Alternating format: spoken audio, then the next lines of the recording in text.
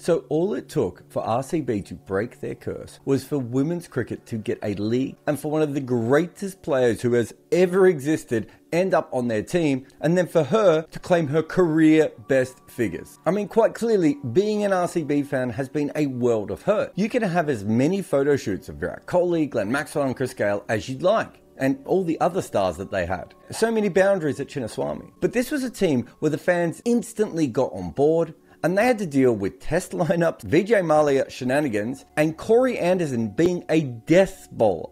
I mean, supporters of RCB have lived through pain. And if any fan base deserved this, it was them.